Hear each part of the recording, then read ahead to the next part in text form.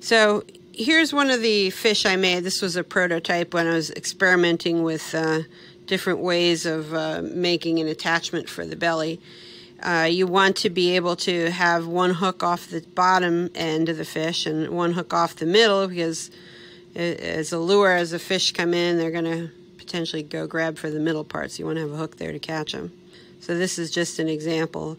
When the bead is all done and annealed, you will be able to put a wire through it and wire wrap it and have a loop on the back end, which you can attach hardware and a hook, and a loop on the front end where you can attach a swivel and, you know, whatever to hook it to your fishing line.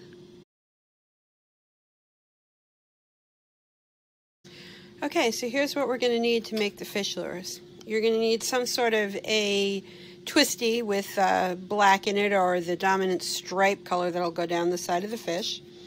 Just a commercial white stringer and a red stringer for the eyes. You're going to want to have a thin pulled stringer of some sort of black. I'm using Intense Black 066. You're going to need a color for the belly of the fish. For this one, I used a sky blue color, Effetre number 224. You're going to need some sort of a transparent clear. I'm using 004, I think. You're going to want two complementary colors of transparent. I'm using light blue transparent 056 and a cobalt blue 060. Pretty much any color will work. It's a very versatile design. In terms of other items, I use a fine powdered frit. This is Scarlet Earth from Val Cox Frits, but you can pretty much use any color you want. And then I have down on the plate here some mica, gold mica flakes, and I get those from Howaco Glass. Okay, for the tools for this, you'll need some sort of a masher. It can either be flat mashers like this, or you could use a stump shaper or something and press it flat against brass or graphite, whatever you're used to. You'll need some sort of a little dental tool or something for pressing down some details. You may not need a little pair of tweezers.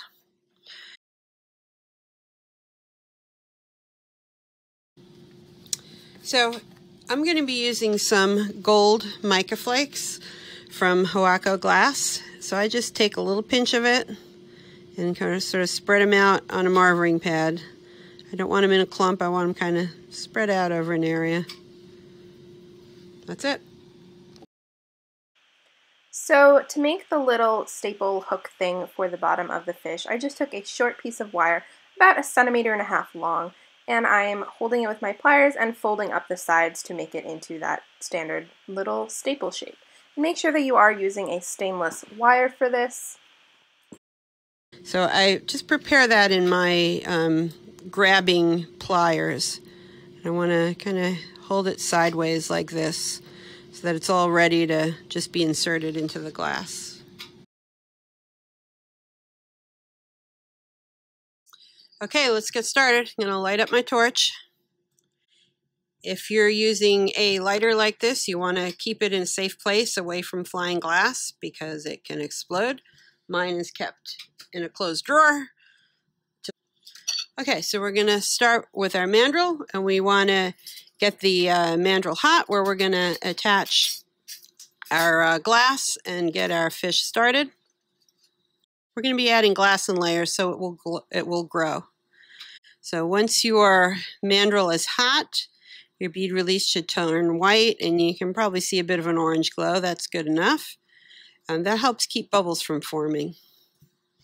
So let's start by placing our footprint, and we're just essentially going to wind on a cylinder bead. So the fish shape is going to be fatter in the middle. We are going to press this a little flat to give it a bit more of a 2D appearance. So we have the base bead on. What we want to do is build up the middle section where the belly of the fish is. As I'm winding on the glass, I turn my the glass rod a bit, and to heat it from different sides, it just tends to go a little bit faster that way.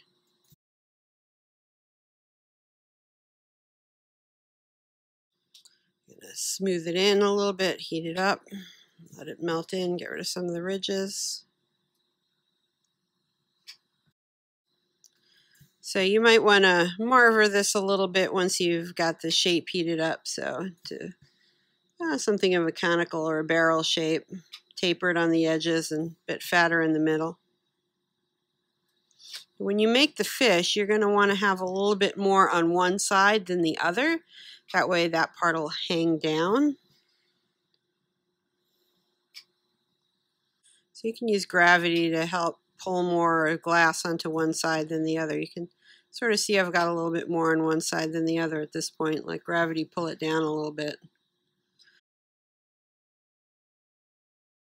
Okay, now we're ready for mashing. You take it out of the flame, let it cool just a second, and mash it.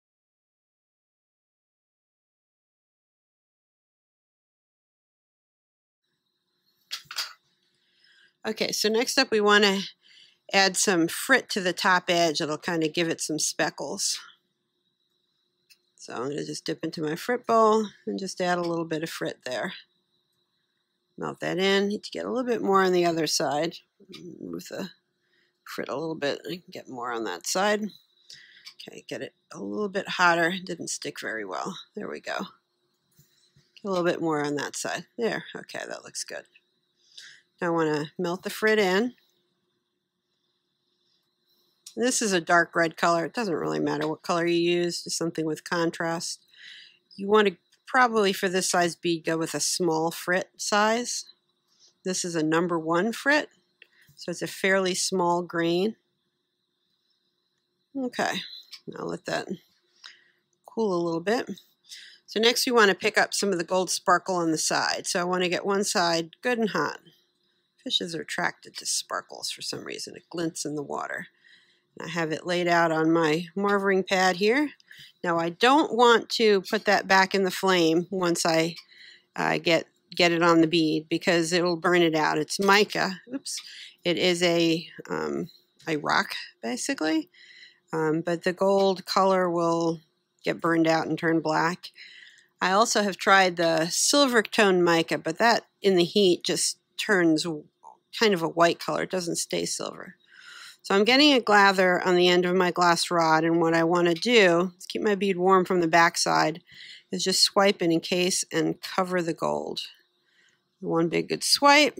I need to get another gather and get another good swipe on the side to cover it up. Keep my bead warm in the flame while I'm doing my gather here, and put another bit of clear on it. Okay, so I've got my gold pretty much encased, so I'm going to heat that up and kind of press it flat a little bit. I'll work that in. Okay, so next I want to get that melted in a little bit, and then I'm going to heat the back side, and I'm going to go back down on my marvering pad with a hot glass bead and pick up some gold flake on the opposite side. Now from putting the glass on and mashing it, there's a little bit of a concave area. You can kind of see where there's that cool area. So I'm going to kind of press it a little bit and make it a little round. That way it'll be easier to pick up the gold mica a bit. So I'm going to get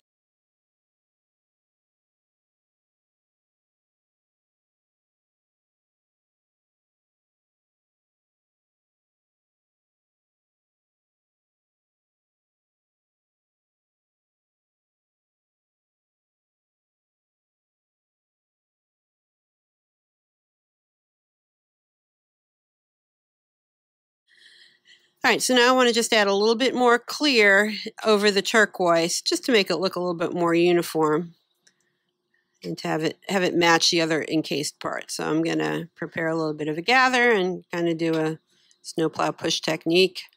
I'm not going to worry about getting too close to the bead holes because I don't want to make a mess there. Now I want to heat this up and get it to flow and fill in and get nice and smooth. And the next step is going to be to attach our hook. So I prepared looks like a little staple ahead of time out of stainless steel.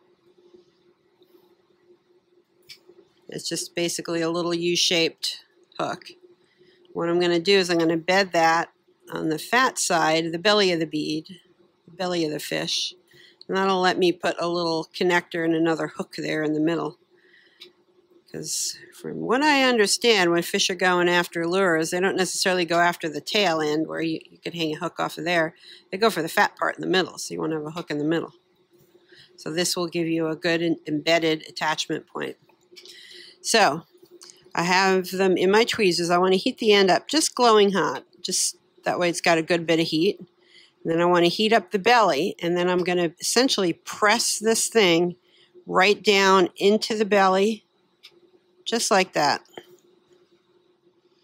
So, just like so. So now I have that attachment. It's embedded in the glass, shouldn't go anywhere, and I can attach some hardware.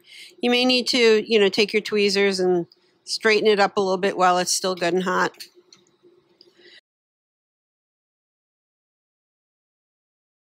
Okay, so for this fish, I'm going to add some blue shadowing and shading on the top. So I'm going to start with my lighter color transparent blue. And I'm going to swipe on some transparent just on the top side of the fish above the gold flake. It'll be covering up the red frit that I put on earlier. So I'm going to add a couple of swipes of the lighter blue, and then just at the very top I'm going to add the darker blue. There's a bit of a swipe of a lighter blue. By building up the different color transparents, the shaded transparents over the clear, you get a nice graduated color effect in the fish, and it'll vary from dark on the top of the fish to light on the belly. It can be more pronounced if you used a white belly fish as opposed to the light turquoise or the light blue that I used on this one. When it all melts in, you almost don't see the edges of where you apply the transparent, so it gives you a really nice, naturally looking graduated color. I found you can just take any colors and mix and match them. They all come out looking pretty cool. So we wanted to start with a fairly small base bead because, as you can see, we're adding lots of layers of glass, so it's getting to be a pretty big lure. These are called crankbaits, and they sink, obviously, because they're heavy, and they're designed to be under the water, attract the fish. They're not intended to be like a fly fishing bait, which would be a very lightweight bait. So I think they're going to be used for rockfish or bass here in the Chesapeake Bay area. At least that's where my nephews go fishing. All right, so I'm going to melt that in and kind of melt down the ridges a little bit. Maybe take my little dental tool and pull some of the clear towards the mandrel a bit on the edges here. Remember, if you're using a thin tool like a dental tool or a knife or something, the thinner it is, the hotter it gets fast. So you may need to quench it in your water more frequently than a thicker tool. Okay. Now I'm going to take my darker color blue and add just a few more stripes on the top to give a little bit more of that, color gradient on the fish. So for this fish, I'm going to add a little bit of a decoration. I'll add some stripes going down the side. So let me melt that in. So what I'm going to do is add this twisty, and I'm going to put it right about right on the bottom edge of that first light blue clear or transparent that I put on, and right above where the gold fleck is. I'll just apply that front to tail, and this is just a simple ivory stringer with some black. I want to press that down flat and just make some interesting stripes on the fish.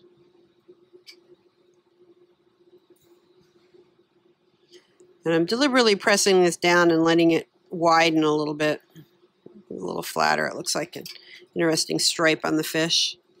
And I'm going to add one on the other side. So I'm not worried about getting too close to the nose or the mouth end because we're going to be adding some gills and an eyeball and other decorations there. All right, so now I want to put a little bit of time into shaping up on the nose area, kind of clean this up.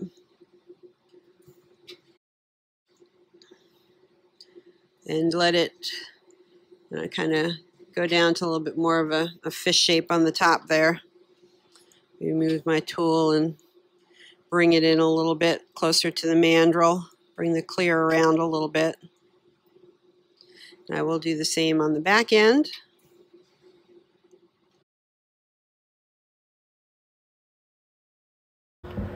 Okay, so now we're going to take our black, intense black stringer, and I'm going to just basically draw on a semicircle for the gill from top around to the bottom, just like that, just a little horseshoe or a semicircle.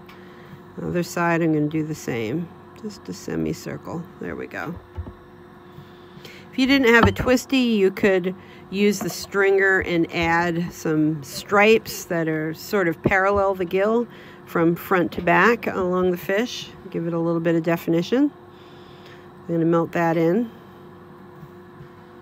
Okay, so for the eye, I'm going to give it a big eye.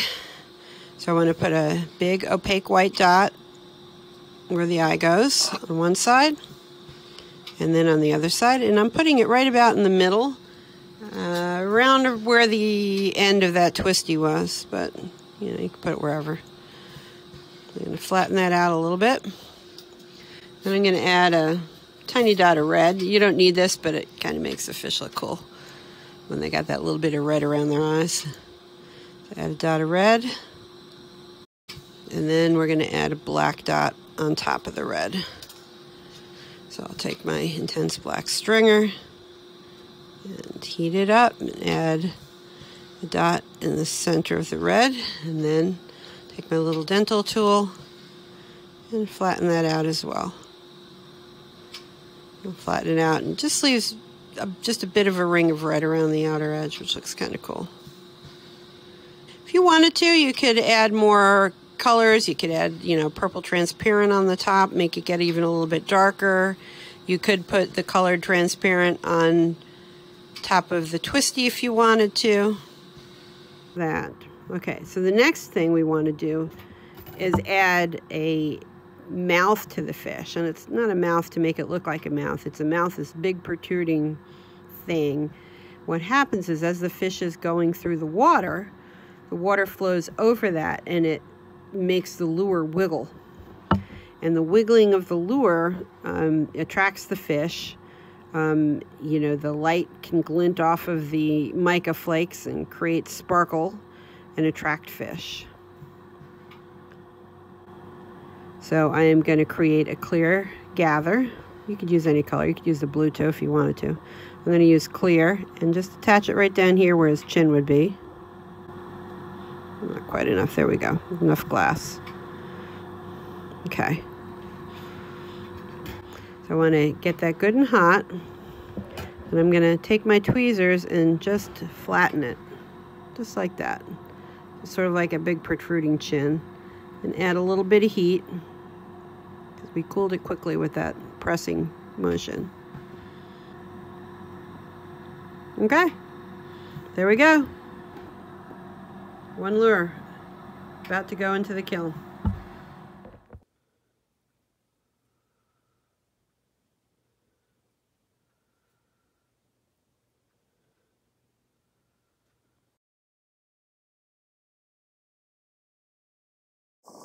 Alright, so I'm going to show how to wire wrap a fishing lure.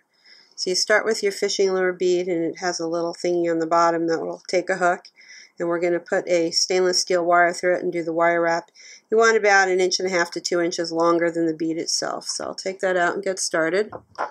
I'm going to use my chain nose pliers, 90-degree bend. Make a loop. I like to use the base all the way, the largest diameter of it. Okay, so now we want to do a wire wrap and take that tail. Since I'm using stainless steel safety wire, it's fairly stiff, so to do the wrapping, you probably want to use a pair of pliers like this. You want to wrap it up tightly. Wrapping it to the end, or you can just snip that little edge off. And I just take my pliers. Don't use your good jewelry pliers. Make sure you use ones that have a titanium or whatever it is, strong insert for cutting steel. A little bit goes in the trash. And take my pliers and just wrap that little edge over. It doesn't snag you. Now we're going to put that on the bead. So that's the loop in its mouth, and then we're going to make a second loop near the tail. We're going to take the chain nose pliers, and again, all the way in the back, the largest diameter, I'm going to make a loop. So it comes out 90 degrees like that. This wire is a lot stiffer than the head pin wire you use for jewelry making, so it takes a bit of a strong grip. Okay, I'm going to cut that tail end off. I want to split it open like that. They're split ring pliers. Get it just beginning the loop. So you get the loop hanging on just on the beginning, and then you take your pliers out of there. It's still holding on. And we take our regular pliers and we can just wrap it in place like that. Again. Okay, get my pliers out of the way. And let's get that loop wrapped on. And the next stage is to put some hooks on it. So when you're all done and you attach some hooks, your lure will look something like this. Don't forget to like and subscribe to the channel to see a lot more of my mom's beautiful lampwork tutorials, and also remember the opportunities are as endless as your imagination.